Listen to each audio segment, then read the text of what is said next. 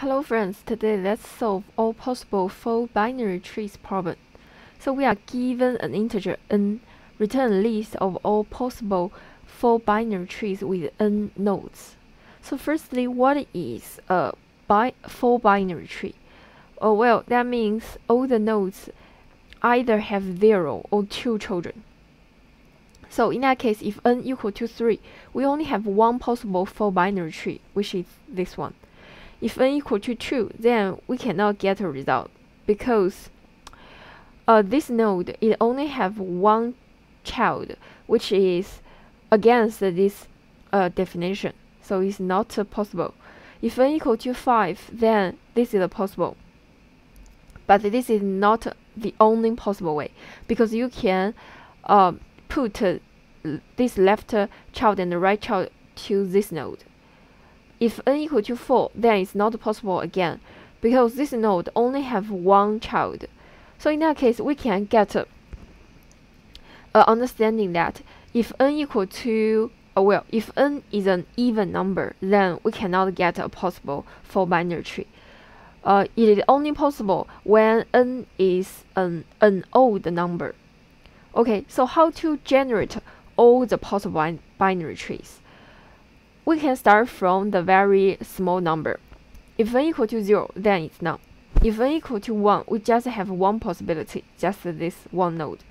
If n equal to 3, we also only have one possibility. How do we know that? Because at least we have a one root node. So we only left 2 nodes. We know the 2 nodes themselves cannot be one four binary tree. So it can only be 2 four binary tree, which is the left child and right child. You should always think about the recursion definition of binary tree. If we know one tree is four binary tree, that means its left child and the right child are both four binary tree. Okay, so this is n equal to 3. How about n equal to 5? If n equal to 5, we can draw these two possibilities, but how can we generate a result? The same way, we know we have a root node, so we left 4 nodes again. 4 nodes themselves cannot be one single four binary tree, so we can only put them as left child and right child. So if left child is 1 node, then the right child should be 3 nodes. So if left child will be 3 nodes, then the right child will only be 1 node. So we just generate again.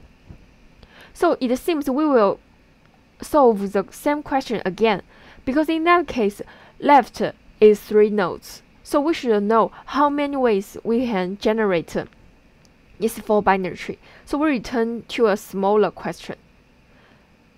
Okay, so we just recursively solve this question again.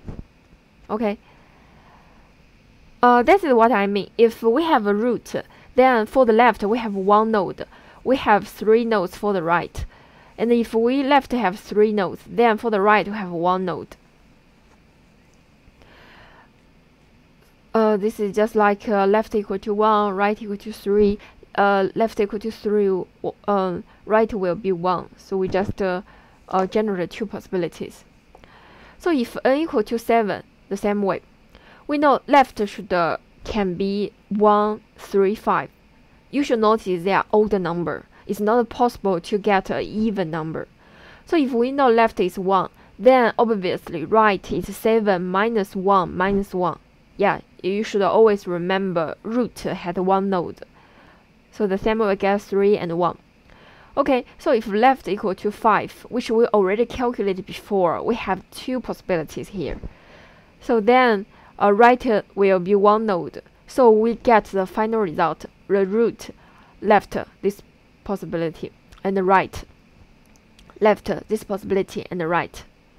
The same way, if left equal to 1, right will be 5. We have these 2 possibilities. Okay, let's write this code first, because we already know how to solve it.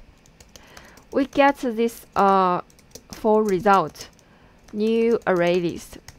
Okay, so base case, or we say a corner cases. If n modulo 2 equal to 0 is an even number, so we return result. If n equal to 1, we know we should add this new tree node 0, and then we return result.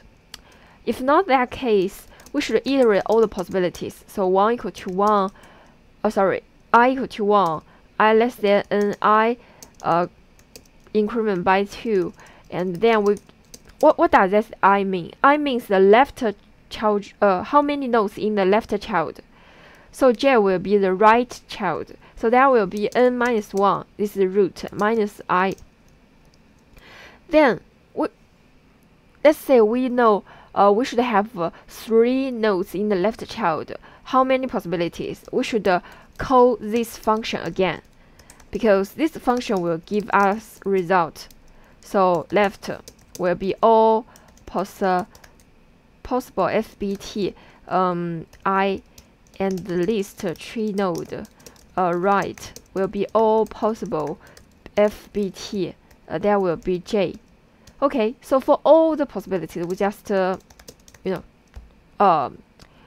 try everyone.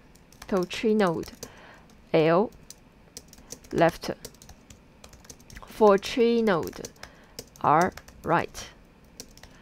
Then we get the root. First it will have the 0, then root dot left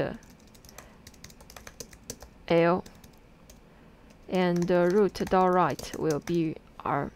Okay, we add these two results, so we add this root to result. Okay, so in the end we just return result.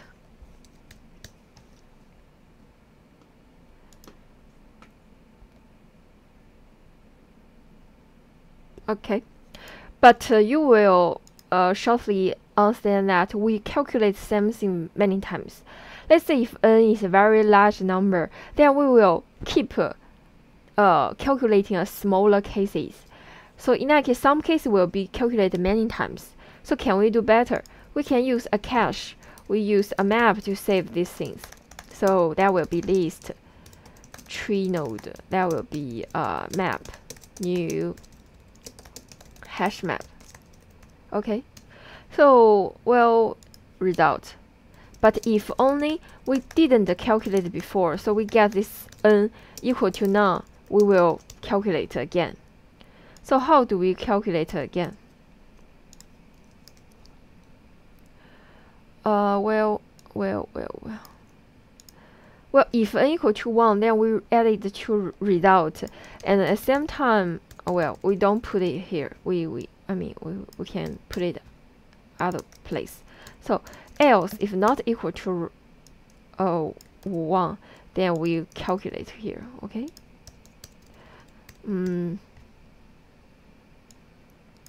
Okay.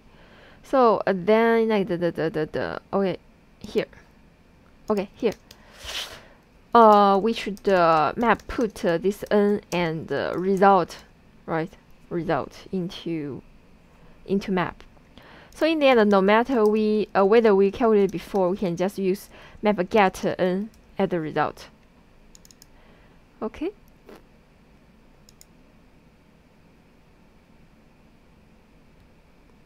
Thank you for watching. See you next time.